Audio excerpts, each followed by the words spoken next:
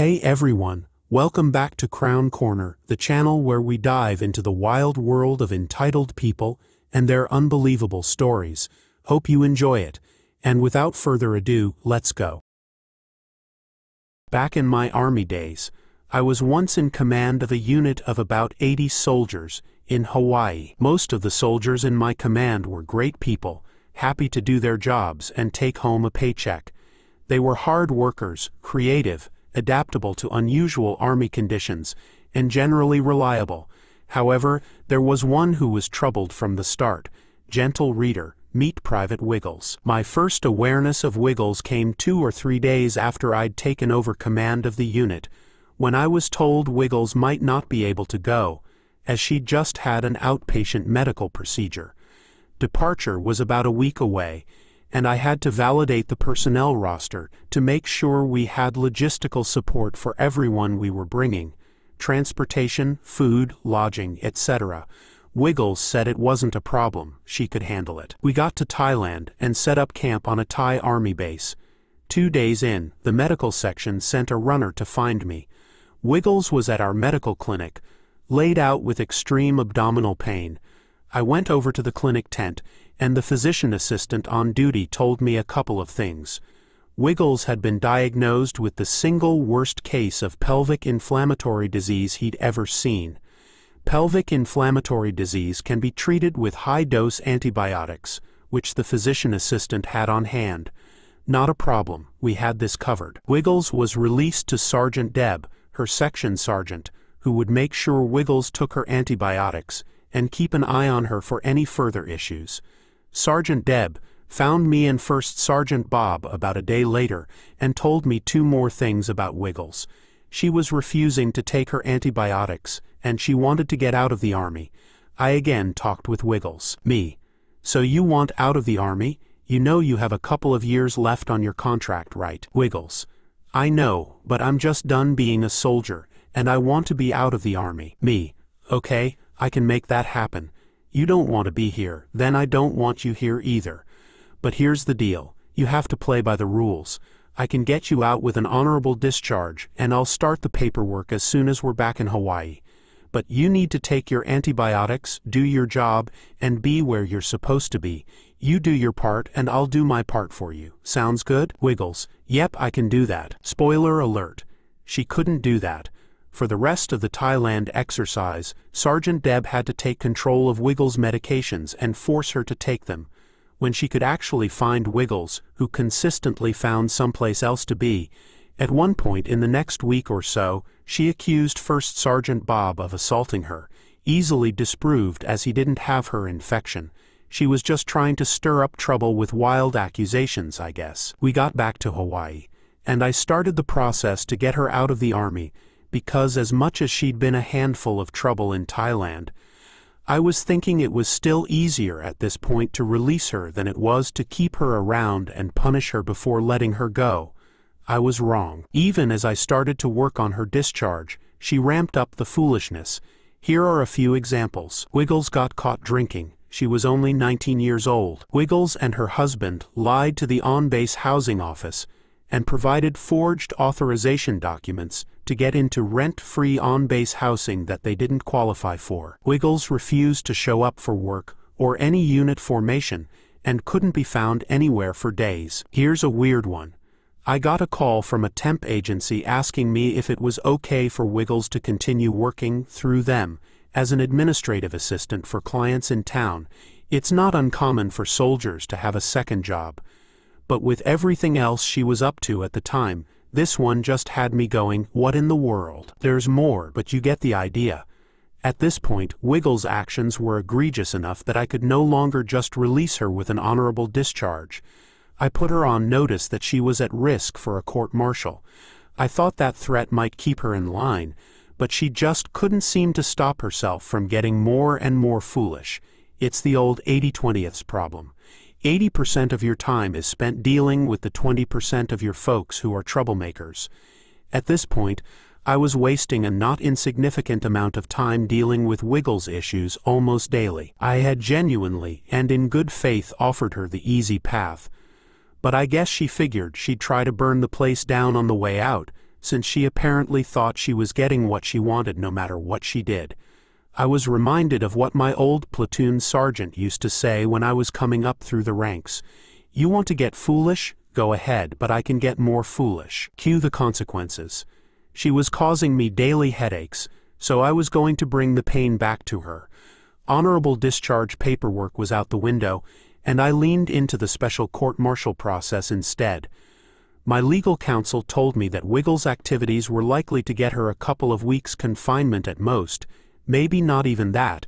She might get a monetary fine, and she'd probably get an other than honorable discharge, potential for a bad conduct discharge, which is worse. But while her actions had been not that good, they also were not that bad. I was rational enough to understand that. I had a brief chat with Captain Morgan, Wiggles' military defense attorney, about where I was going with this case. During our chat, I tried to be a gentleman and let him know that Wiggles was going to be trouble for him if he wasn't careful. He gave me a condescending, "This isn't my first rodeo, Baka. I'm a big boy and can take care of myself." Fair enough, I tried to warn you. Normally, a soldier getting a special court-martial for minor infractions might get confined to the barracks, restricted to their on-base quarters, or something similar for the duration of the process. It's not like she killed someone, right? However, my military legal counsel dropped this little gem in my ear. He told me Wiggles had met all 5 of the conditions, danger to others, flight risk, etc., required by military law, Uniform Code of Military Justice, to warrant requesting confinement prior to her trial. He told me, if you can remember these 5 conditions and elaborate on the details at our next pretrial meeting with the military magistrate, you might be able to get her confined to the Navy brig at Ford Island until the trial. I'm a guy who likes to pay attention to sound legal advice, so I did just as he said. A couple of days later, we went in for the pretrial meeting, and I ran down the list for the magistrate. Boom. The magistrate ordered Wiggles to be confined in the brig through the trial. First Sergeant Bob and Platoon Sergeant Maggie went to pick her up from her on-base housing. She wouldn't open the door, but they knew she was inside because they could clearly hear her and Mr. Wiggles being intimate. This is important for later. The Wiggles finished up, she took her time getting showered and dressed, and finally came to the door when it pleased her. Off she went to the brig. The pretrial processes took up the next 4 weeks. During that time, I had to deal with Captain Morgan, the paralegals in his office, and various fun things to do with her pending court-martial. Other than that, it was blissfully peaceful. Wiggles relaxed in the brig for 4 weeks. Seriously relaxed. Every time I had to visit, it was freezing in there. I was required to make weekly welfare visits to see if she was being mistreated, if she had any needs that weren't being met, etc. It seems weird, but as her commander, I was still responsible for making sure the brig staff weren't mistreating my soldier. Other goings-on in this time period. Mr. Wiggles fraudulently applied for a car loan and got a van in their names. Mr. Wiggles was dishonorably discharged and kicked off the island. He flew home to wherever he originally enlisted from. Captain Morgan asked me to consider an other than honorable discharge and time served in lieu of taking things all the way to trial. I was eager to get that pound of flesh from her, but my legal counsel advised me to avoid the court-martial and just release Wiggles with the other than honorable discharge. After all, he said, she's already been locked up for almost 3 weeks, so the magistrate will probably just give her time served and the other than honorable anyway. See my earlier comment about sound legal advice. My boss, Lieutenant Colonel Ryan, thought I was too invested in the case, that I was no longer objective. Lieutenant Colonel Ryan insisted on coming with me to the brig for the next welfare visit. This was 3 weeks into Wiggles' stay in those luxurious accommodations. Among other lines she threw at us, Wiggles told us she needed to see the dentist about a filling that was giving her trouble, and Motrin just isn't working. At the end of the visit, Lieutenant Colonel Ryan told the guards about Wiggles' filling, asked if they could give her anything stronger than Motrin, then instructed them to follow up with the dentist. The guard actually laughed out loud at this and said, "No, sir, Motrin is the best we can do in the brig," And that other thing, for the last 2 weeks, she's been telling anyone with ears that she wants to try getting her wisdom teeth pulled before she's released. She doesn't have a problem with any fillings. It was hilarious to watch Lieutenant Colonel Ryan's face go from obvious concern for Wiggles' well-being to outright fury, and the next words out of his mouth were, "That troublemaker lied to me." I made arrangements with Captain Morgan to accept his request for time served and other than honorable discharge in lieu of court-martial. Sometime later that week, I got a call from the brig. Wiggles was pregnant. Remember the scene at her house 4 weeks prior? And they couldn't keep her confined anymore because of it. She had to be released back to her unit until the court-martial or other actions were complete. Captain Morgan staked his reputation on Wiggles being a good girl until we could send her back home to Carolina. He'd come to regret that, and he couldn't say I didn't warn him. We got Wiggles back from her 4-week all-inclusive stay in the brig. I'd accepted Captain Morgan's request to avoid the court-martial, and I confined Wiggles to the barracks under supervision for the 9 days she had left until her flight to Carolina. Immediately, we had another crazy show. Wiggles was smoking in the barracks. Not a big deal that she was smoking, it's just not allowed inside barracks rooms. Wiggles was caught with a bottle of alcoholic beverage in her barracks room. She was still only 19. Wiggles slipped out of the barracks and ran off for a day when her platoon sergeant got distracted from supervising her. First Sergeant Bob and Lieutenant Ricky, the executive officer, went to collect Wiggles' belongings from her on-base housing so we could box it up and ship it to her home. And they found that Mr. Wiggles had left behind a bunch of stuff he stole from other soldiers, body armor, military equipment, and some ammunition, smoke grenades, and explosives that he stole during trips to the range, all lined up right inside the front door where it was impossible to miss. They called me, asking what to do. Me. Just collect it all, return the equipment to the central issue facility, and dump the ammunition and explosives in the nearest amnesty box. Mr. Wiggles obviously meant for Wiggles to take the fall for having it. Husband of the year. If we take that bait, Wiggles will be here forever. I don't want that, do you? Lieutenant Ricky.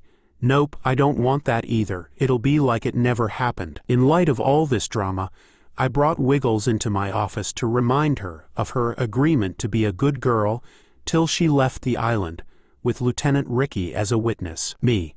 Wiggles, you're in violation of your release agreement from the brig. You've been sneaking out of the barracks. You've been smoking and drinking. Wiggles. Yeah, and doing all kinds of illicit substances too. Heavy sarcasm voice. Me. Be that as it may, I'm giving you fair warning that you're at risk of losing the deal I made with Captain Morgan. Additionally, you're pregnant again. I'm not sure if you're aware of it, but most damage to a fetus from alcohol and smoking will come in the first few weeks after conception.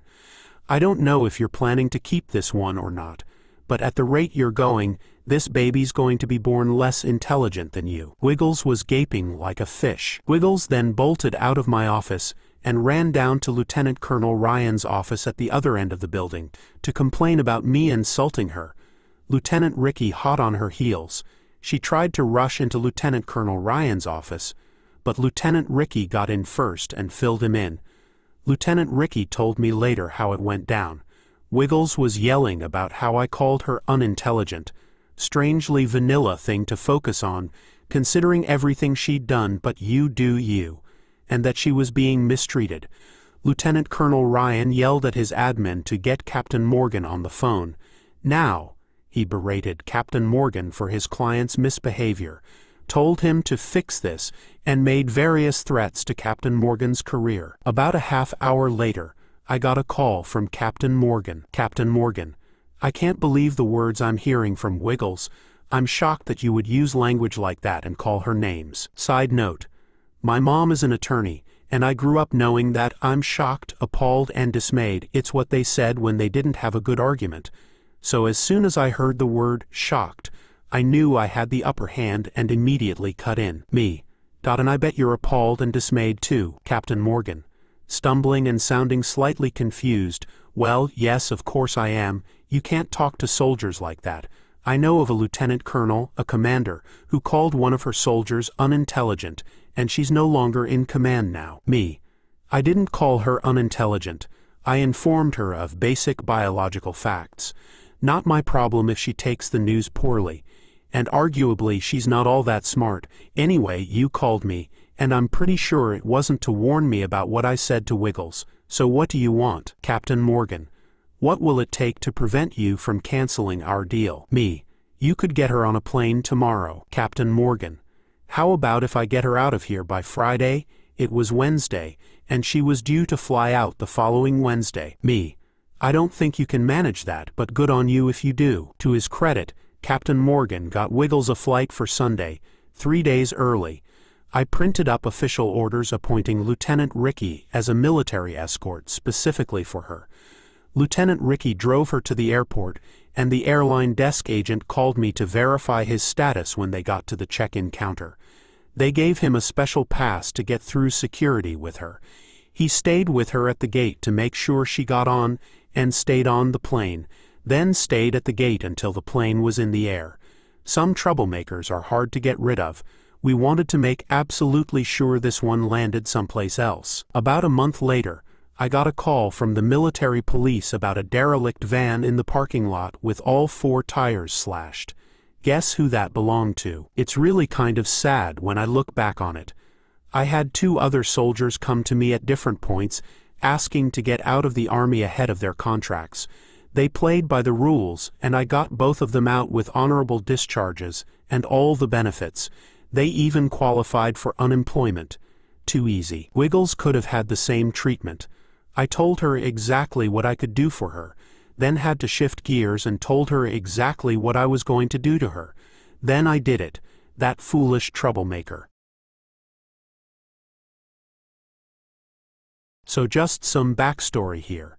My parents divorced when I was just in kindergarten, so no more than 6. My mom got full custody of us and she suffered from mental illness. I believe she has borderline personality disorder, and she was also a typical narcissistic parent. Anyway, ever since the divorce, she would always tell us how it was not her fault we didn't have enough money for things and blame my dad. Example, if there was nothing to eat for breakfast and we complained like small children do when they were hungry, she snapped, "It's your father's fault, so cry to him." I just learned never to complain and do without, and spent my childhood taking care of her. My sister and I were trained from when I was about 8, my sister 10, to come right home from school and do our homework and clean the house and take care of ourselves. Don't ask mom to make dinner, make it yourself and all of the chores so mom doesn't have to do anything. It sounds bizarre, but we thought that was normal. It got worse my senior year of high school. My grandma died a few months before that summer, and my mom quit her job and blew through the money my grandma left her before the summer was over. This was close to $75K back in 2000. She refused to get another job and kept coming up with excuses not to work, i.e., I need a break, get off my back, I hurt my leg, etc., while she was going out drinking with her friend and acting like a carefree teenager. So I spent my senior year working hard at school, at my part-time job after school, and pretty much taking care of an overgrown child who refused to work or help out. Any time a utility shut off or there was no food left in the house, she just griped, "You have a job. Why can't you pay it?" If I brought up the fact that my dad sent her child support, she would just complain that she had my sister's tuition, which I later learnt it was basically crap. She would flaunt that child support check and laugh and refer to it as mommy's paycheck. Flash forward to when I am about to choose a college, and my mom keeps bellyaching about the costs, and of course has zero saved in a college fund. I couldn't afford a private university since I only was offered a partial scholarship, so I decided to go to a reasonably priced and still highly regarded state university. My freshman year I was pretty much able to swing the cost of tuition and room and board. I lived on campus. Since last year of high school I filed my taxes and FOFSA, free application for federal student aid, as soon as my wage and tax statement came in, so I had a decent amount of grants. During my first year of college, I almost became unable to receive financial aid for my second year of college. Why? My wage and tax statement were mailed to my home address, and my mom, being the caring and supportive mother she was, shredded them and threw them in the trash. I found out because my sister was home that weekend and saw it. My mom denied, and when I came home for spring break and pressed her for it, she lied and said her friend had them. Her friend was a certified public accountant. My sister called my mom out on this bluff by calling the friend who said she did not have any of our tax information.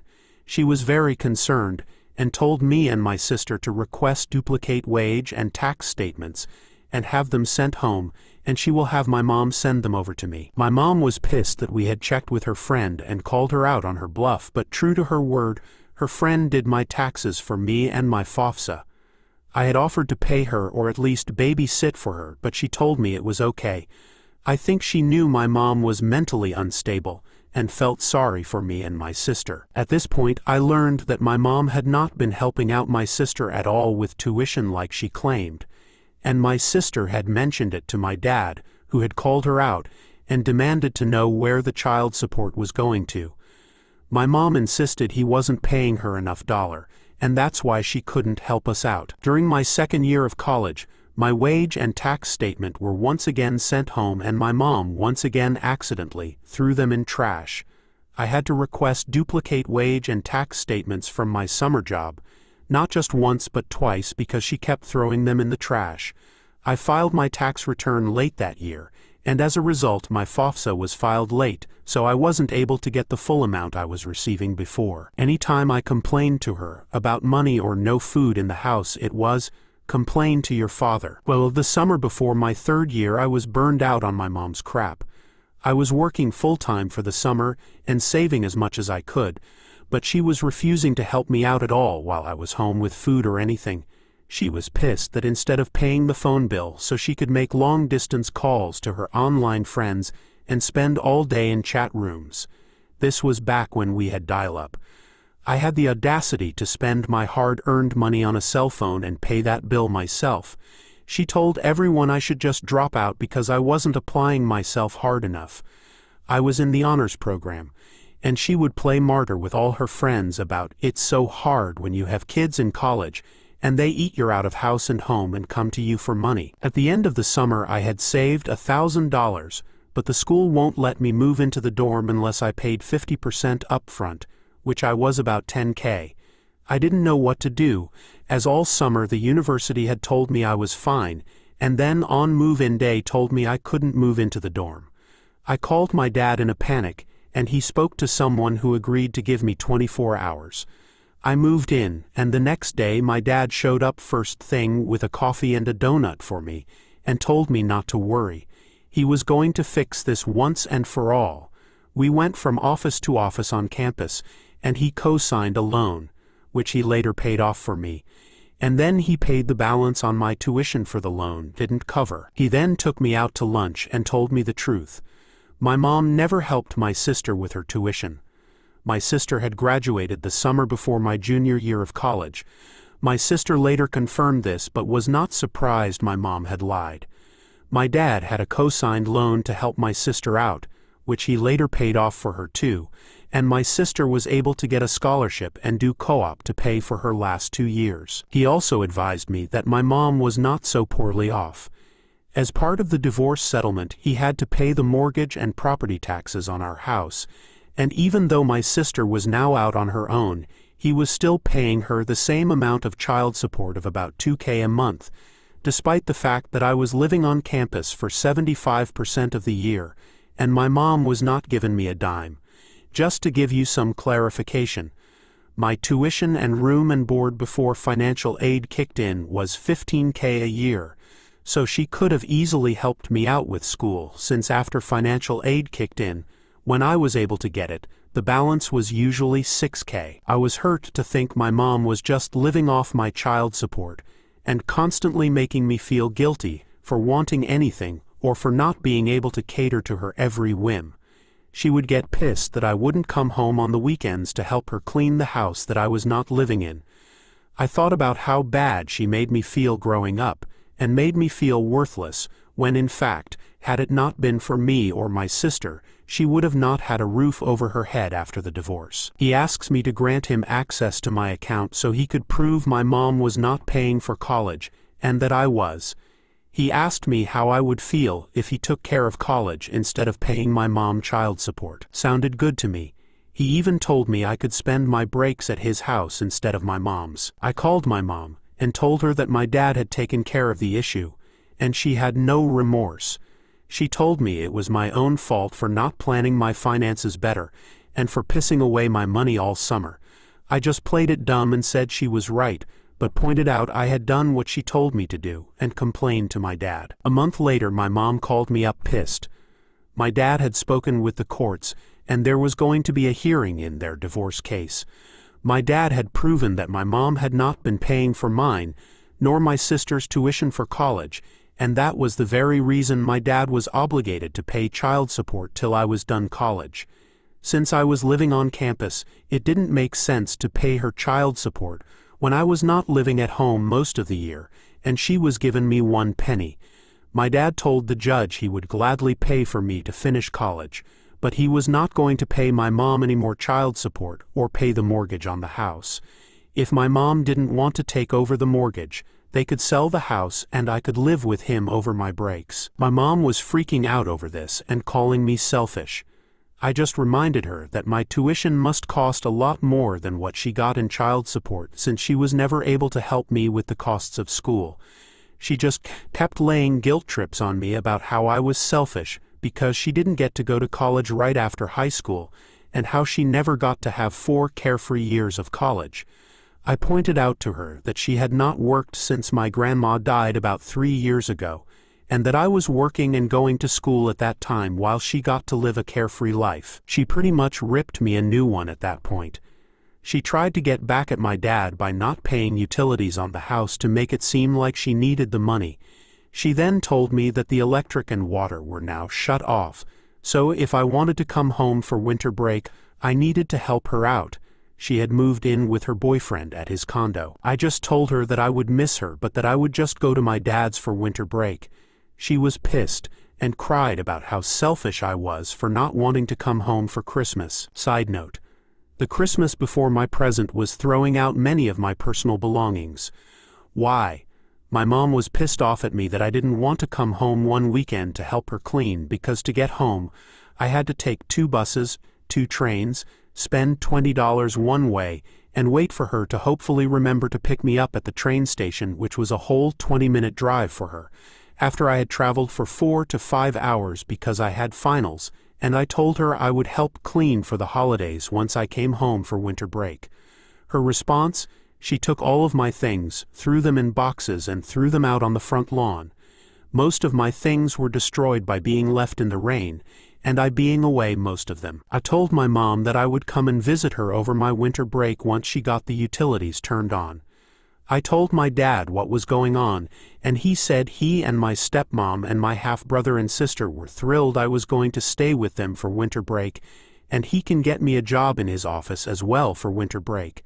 He also called my mom and reminded her that the child support had not stopped, and they were going to list the house in a few months, so what was this nonsense about the utilities being shut off? She was pissed but magically came up with the money to turn them back on. That spring my dad, officially by the court, took over my college tuition, and he even made sure I got my full financial aid, since he had picked up the wage and tax statement for me.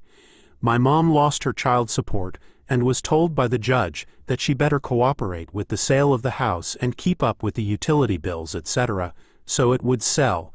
Her boyfriend moved in with her till the house sold and she moved to another time zone. The real kicker: it was cheaper for my dad to pay college costs than to pay her child support. No regrets. I'm driving home today on a side street. I'm toddling along going the speed limit when a guy suddenly pulls in front of me from a parking space at the curb. He's slow enough and reckless enough where I almost hit him. He had no turn signal on. He seems lost, so I slow way down. He then proceeds in front of me very, very slowly, blocking the flow of traffic, weaving back and forth. He then starts to turn right, so I slow even more. Then he veers very abruptly in front of me, wildly to the left, cutting me off completely. So I slam on my brakes and honk my horn once to warn him. This inconsiderate driver stops his car literally sideways in the middle of the street, blocking me and blocking traffic in both directions. He then rolls down his window, starts making rude gestures, and commences to scream at me. I just sit there in my car wondering if he's lost his mind. He then opens his car door, still screaming at me, still making rude gestures, gets out of his car, and starts threatening me with beating me up. I'm a small woman. I calmly pick up my phone. Do not roll down my window. My car doors are locked, and I simply and very obviously start recording him. He continues to march up to my car yelling at me. The minute he sees me recording him on my cell phone, he abruptly stops screaming. All at once he becomes as meek as a mouse, then very politely and somewhat bizarrely attempts to explain himself. My window is still up. I am still recording him. When I do not stop recording or put the phone down, do not react to him, and do not say a word, he then turns on his heel, runs to his car, and drives off in the opposite direction like a bat out of hell. Funny how the threat of making an impolite person go viral, possibly lose his job, and expose him to the world as the impolite person that he is, possibly an intoxicated impolite person, almost immediately altered what could have been a police report and an assault into a frightened rabbit turning tail and running away terrified. I never thought I'd be telling this story, but here we are. It's about my girlfriend's son's girlfriend. She's a real piece of work, that one. Just turned 18 a few months back, and boy does she love the bar scene. But here's the kicker, she's always broke. So what does she do? She plays this game where she flirts with guys all night, getting them to buy her drinks. Then when they ask her to leave with them, she shuts them down cold. Pretty messed up, right? Well, karma finally caught up with her last week. I wasn't there to see it, but I heard all about it afterward. Here's how it went down. It was a Friday night, and she strolled into her favorite bar with her friend. They grabbed a table near the dance floor, and she immediately started scanning the room for potential targets. It didn't take long before a group of guys caught her eye. She, "Hey there, you boys looking to have some fun tonight?" Guy 1, "Sure thing, what are you drinking?" She, "Oh, I'd love a margarita, you're so sweet." And just like that, the game was on. She spent the next few hours bouncing between these guys, laughing at their jokes, touching their arms, and letting them buy her drink after drink. Her friend was mostly just along for the ride, sipping on the occasional cocktail that came their way. As the night wore on, the guys started getting a bit more forward. One of them leaned in close to her. Guy 2, "So, what do you say we get out of here? We could continue this party at my place." She, "Oh, that's so tempting, but I can't tonight. I've got an early morning tomorrow. Thanks for the offer though." Guy 2, "Come on, don't be like that. We've been buying you drinks all night." She, "And I really appreciate it, but I'm just not interested in going home with anyone tonight." The guys exchanged looks, clearly not happy with the situation. But instead of arguing, they just nodded and headed for the door. She thought she'd won again, smirking to herself as she watched them leave. But then the bartender walked over to their table, looking serious. Bartender, "Excuse me, miss, I need to speak with you about your tab." She, "My tab? I don't have a tab. Those guys were buying my drinks all night." Bartender, "Well, it seems those gentlemen left without paying. And since the drinks were ordered for you, I'm afraid you're responsible for the bill." Her eyes went wide and her jaw dropped. I wish I could have seen that face, must have been priceless. She, "What? No, that can't be right, they can't do that." Bartender, "I'm sorry, but they did. Your total for the night comes to $247.50. She, "But I don't have that kind of money, this isn't fair." Bartender, "I understand you're upset, but the bill needs to be paid. Do you have another way to cover it?" She looked at her friend, panicked, but her friend just shrugged. She didn't have that kind of cash either. She, Can I call someone to bring me the money?" Bartender, "Sure, but I'll need to hold on to your ID until the bill is settled." Reluctantly, she handed over her ID and pulled out her phone. I don't know who she called. Probably my girlfriend's son, but I heard she was stuck there for over an hour before someone showed up with the cash to bail her out. When I heard about this the next day, I couldn't help but laugh. It served her right playing games with people like that. I almost wanted to buy those guys around myself for teaching her a lesson. Thanks for joining us. If you enjoyed the video, don't forget to hit the like button and subscribe for more captivating stories. Share your own experiences and opinions in the comments below, and let's keep the conversation going. Until next time, stay tuned for more epic tales.